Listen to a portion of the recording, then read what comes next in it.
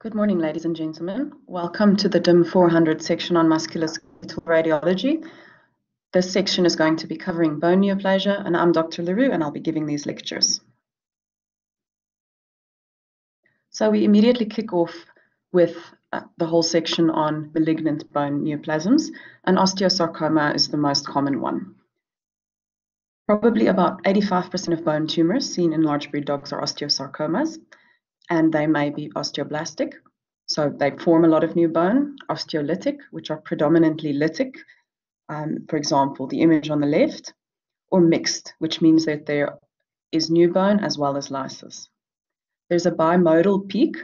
Dogs at 2 years and at 8 years are most commonly affected, as are heavier breeds or large breeds. The tumor usually occurs in the metaphyseal region, and it's highly aggressive with early metastases to the lung. So by the time the neoplasm is detected in the bone on radiographs, there's a very good chance that it's already micrometastasized to the lungs, even if it's not immediately picked up on radiographs. So osteosarcoma affects 4 main sites: the proximal humerus, the distal radius, the distal femur, or the proximal tibia. So I always remember it as away from the elbow towards the knee, but it can occur in any bone. So there are typical features of osteosarcoma, and all of them are aggressive. So if you remember back to the initial lectures we had on the introduction to radiological interpretation, we looked at several things that indicate that a lesion is aggressive. And we'll be covering a few of these again. So there's often soft tissue swelling present, for example, in this image here. There's brush-like to sunburst periosteal reactions, and these lie on the more aggressive spectrum of the different types of periosteal reactions. Codman's triangle, which we'll get back to a little bit later again, is the more solid periosteal reaction that occurs on the diaphyseal side of the lesion and is more benign. There can be amorphous bone. This is new bone that is sort of speckled and spiculated within the soft tissue and not associated with the cortex. And lysis is typically moth-eaten to permeative, and both of those are aggressive. The type of scalloping that occurs, as opposed to osteomyelitis, where the scalloping occurs from beneath the periosteum, the scalloping in neoplasia is from within the medulla, so it'll be endosteal. That is because the neoplasm usually originates within the medulla and then eats away from the inner margin of the cortex or the endosteal surface. Cortical spike formation occurs when there's a defect in the cortex, and it typically does form a pointed spike, and small to large cortical defects may be present, and sometimes it's so severe that it looks like large portions of the bone is absent. So on the left-hand image is an example of severe soft tissue swelling present over this humeral neoplasm, and there's a lot of periosteal new bone ranging from thick brush-like to possibly even amorphous caudally over here. So the diagnosis here is an osteoblastic osteosarcoma. It's a typical location, and if you look at the degree of soft tissue swelling and the amount of new bone, this radiograph has become underexposed because the area is a lot more dense and a lot thicker. So if we look at the image on the right, there again is soft tissue swelling present. There is amorphous bone present with some thick brush-like periosteal reaction. A lot of it is actually quite irregular. There's multiple cortical defects. So there's areas where the cortex just appears to be completely absent with spike formation.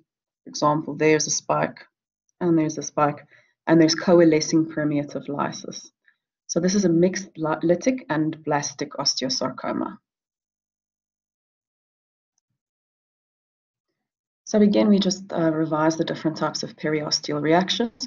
We've covered this in more detail on the lecture of osteomyelitis, but just to remind you that the thick and thin brush-like periosteal reactions are more aggressive up to sunburst and amorphous new bone, and these are typically the ones that will be seen with neoplasia.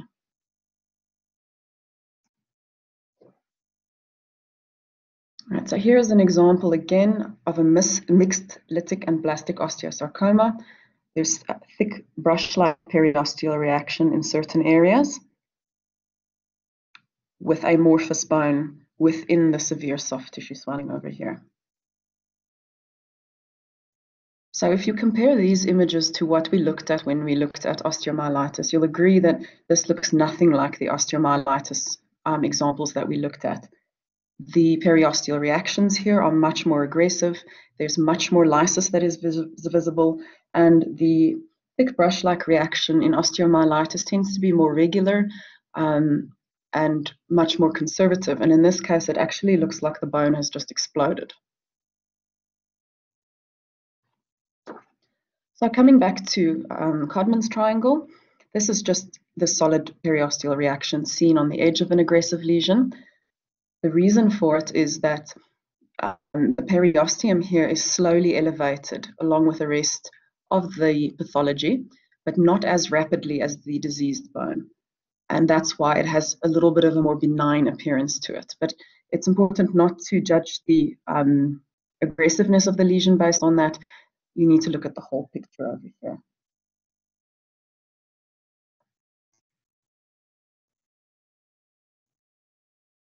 Okay, so here's another example that just shows a really nice Codman's triangle proximally.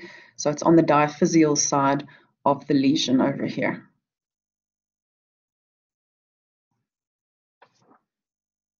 So these two examples of lysis just demonstrate the difference between them. Moth-eaten lysis tends to be larger lytic areas. In this case, they coalesce to form even larger ones, versus permeative lysis, which is multiple little punctate lytic lesions. So on the left-hand image, what's also nice to see here is that there is endosteal scalloping. So the cortical defects or the erosion of the cortex comes from within the medulla versus from subperiosteally in osteomyelitis. The image on the right also demonstrates a pathological fracture that has occurred because the bone is weakened. In neither of these cases is there much of a periosteal reaction. So both of these we'd rather call an osteolytic osteosarcoma. And if we compare these again to osteomyelitis, osteomyelitis tends to be a lot more blastic with new bone formation and periosteal reaction. And osteomyelitis does not have the endosteal scalloping. The slide over here again, the schematic image just shows that endosteal scalloping comes from the endosteal side. That's because the neoplasm is on the inside and it pushes out as it grows and it lyses the bone. And here's an example of cortical spike formation. That just occurs once the cortex has been eaten through from the inside and it forms little spikes.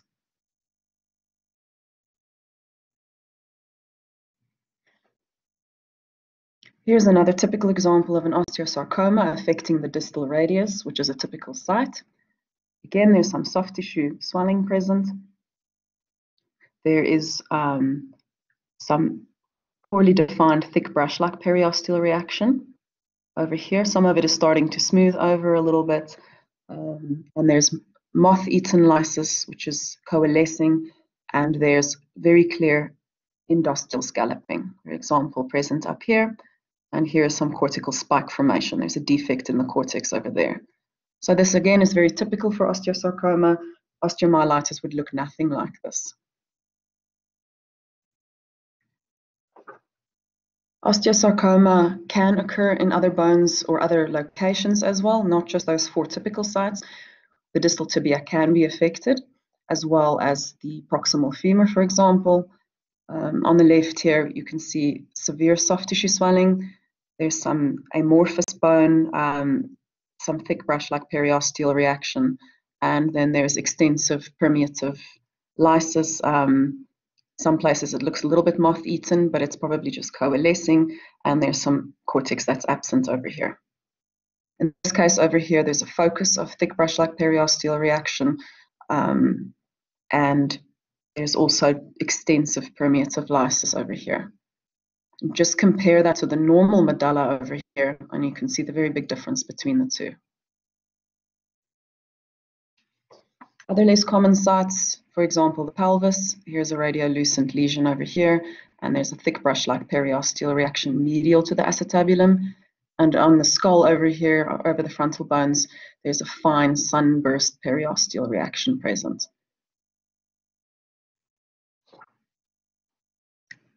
Pathological fractures can occur secondary to osteosarcoma.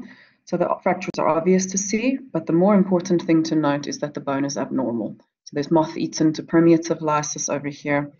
This bone has periosteal reaction over here.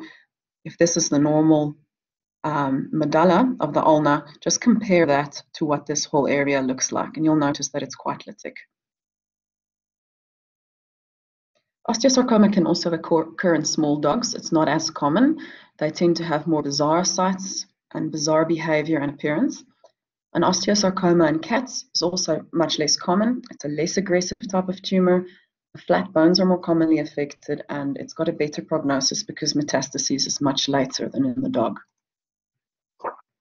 This is just an example of an osteosarcoma in a small breed dog. So you can, if we apply all those principles about what constitutes an aggressive bone lesion, here it almost looks like geographic lysis with a little bit of thinning and bulging of the cortex, but there is no periosteal reaction present. So looking at this, it looks like it might be only a mildly aggressive lesion, but remember, in the small breed dog, the osteosarcomas are quite different.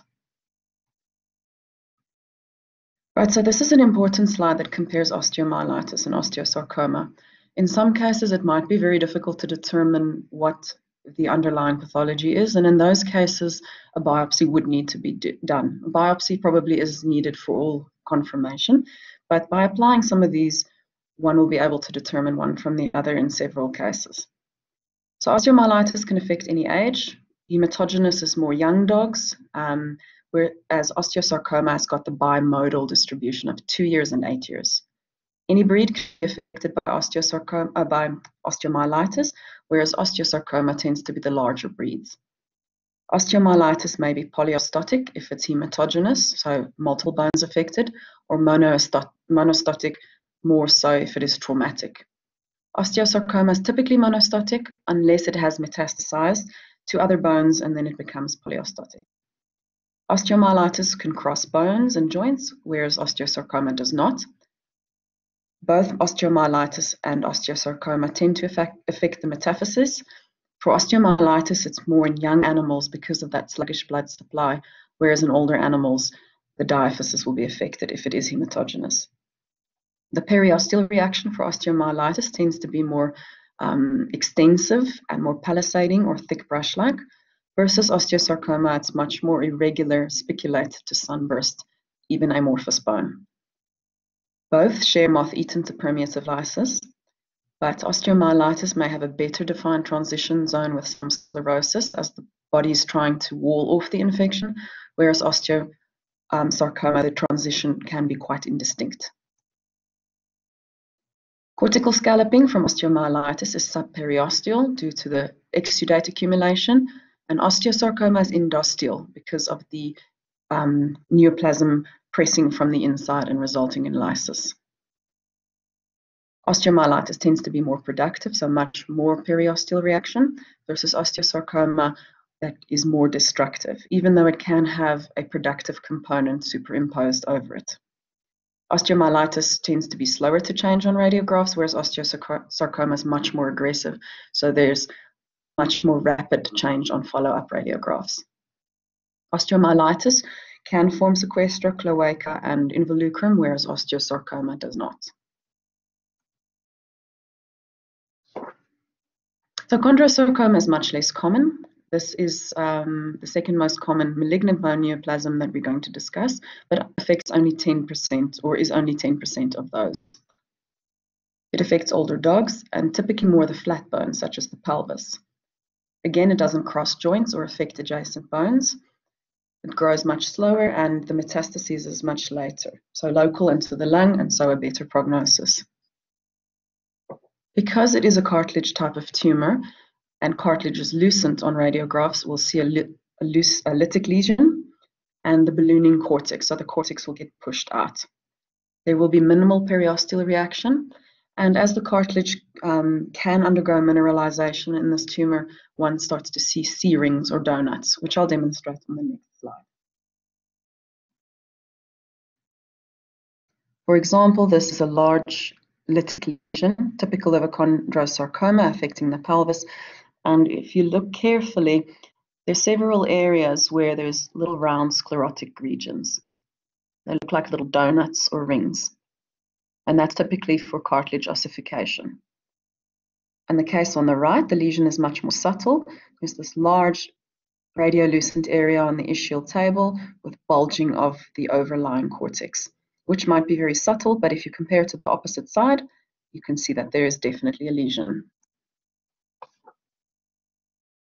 Fibrosarcoma is the last aggressive lesion we'll be looking at, and that's only 5% of neoplasms. Again, older dogs are affected. It's often near joints. This one can cross joints or affect adjacent bones, which the other two tumors don't. It's got medium growth speed and metastases via the lymph nodes rather than the lungs. So this is a typical fibrosarcoma. It's a very large lytic area. The bone is completely lysed. There's no periosteal reaction. The bone that we see over here is just remnant cortex. There's no sclerosis. There's minimal soft tissue if it comes from the bone, or there can be a lot of soft tissue swelling if it is a soft tissue origin. So it can have two different origins.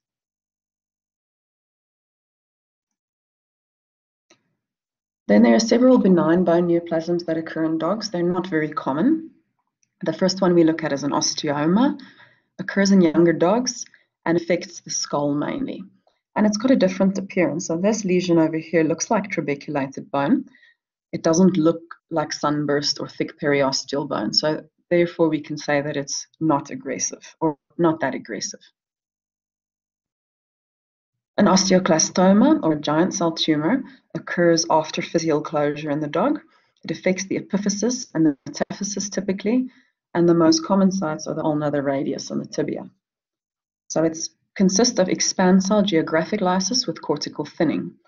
So if we go back and apply the principles of what makes a bone lesion aggressive or not, if we look at geographic lysis and a little bit of cortical thinning, we'll see that this is a very mildly aggressive lesion. Also, there's no periosteal reaction present, and we can add that as well.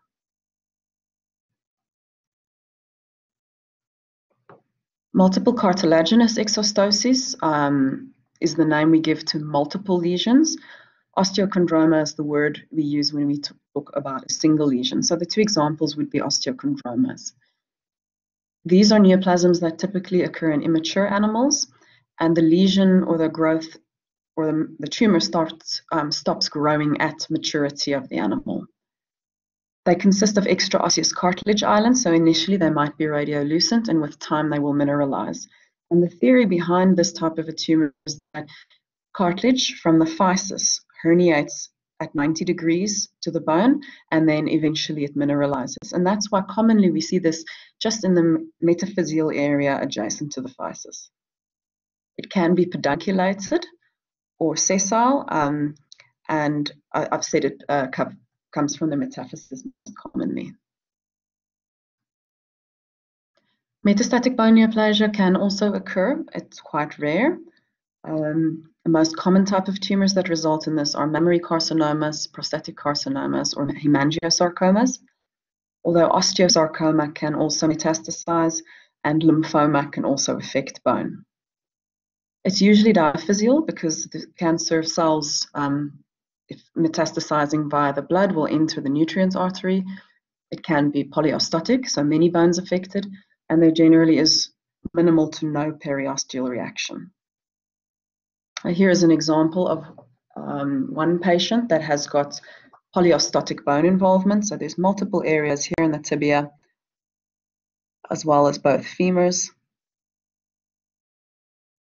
that are lytic, as well as the carpal bones over here. Tarsal bones, my bad. Infiltrating bone neoplasms can also affect the bone. So, for example, here is a large soft tissue swelling affecting digit 2, mainly around P3, and there is P3 is completely lysed almost, just some remnant bone left. There's a bit of a periosteal reaction on the side here, which could be due to pulling on the periosteum from the swelling or possibly involvement of some of the collateral ligaments. So neoplasia of the nails or the nail beds or the digits are very tricky to diagnose and differentiate from infection because they can look very similar. Neoplasia, though, tends to be more lytic, but both of them can also affect multiple toes. I would say osteomyelitis or pododermatitis is more likely to involve multiple toes, but certain neoplasms like osteosarcoma has been described to affect multiple toes. Here's just another example of a neoplasm. P3 here, most of it is destroyed with marked soft tissue swelling in this area. The splayed toe, mediolateral, also helps to visualize this as you split the toes away from each other and they're not superimposed. So multiple types of neoplasia can affect the digits. Nail bed squamous cell carcinoma is probably the most common, but malignant melanoma, mast cell tumor, hemangiosarcoma, fibrosarcoma, liposarcoma, and not on my list, but osteosarcoma can also primarily affect the bone, and pododermatitis and fungal infection of the nail bed would be differentials in this case. But bottom line for digital tumors is that a biopsy is needed. So we just come at the end to a summary comparing the different types of malignant neoplasia that are most commonly seen. Chondrosarcoma and fibrosarcoma are older dogs, whereas osteosarcoma is bimodal and can occur in younger dogs. Osteosarcoma is metaphyses of the long bones, chondrosarcoma, the flat bones, such as the skull and the pelvis, and fibrosarcoma tends to be closer to the joints. Osteosarcoma won't cross the joint, chondrosarcoma is uncommon, and fibrosarcoma can. The adjacent bones are rarely affected in chondrosarcoma, almost never in osteosarcoma, but fibrosarcoma breaks that rule and can affect adjacent bones. Of these, osteosarcoma is the most aggressive with the fastest growth speed, whereas the other two demonstrate slower growth. Osteosarcoma, again, has got the most aggressive type of metastasis, so it's very early to the lungs, whereas chondrosarcoma and fibrosarcoma are later. Chondrosarcoma to the lungs, fibrosarcoma to the lymph nodes. Right, so that brings us to the end of the lecture on musculoskeletal neoplasia.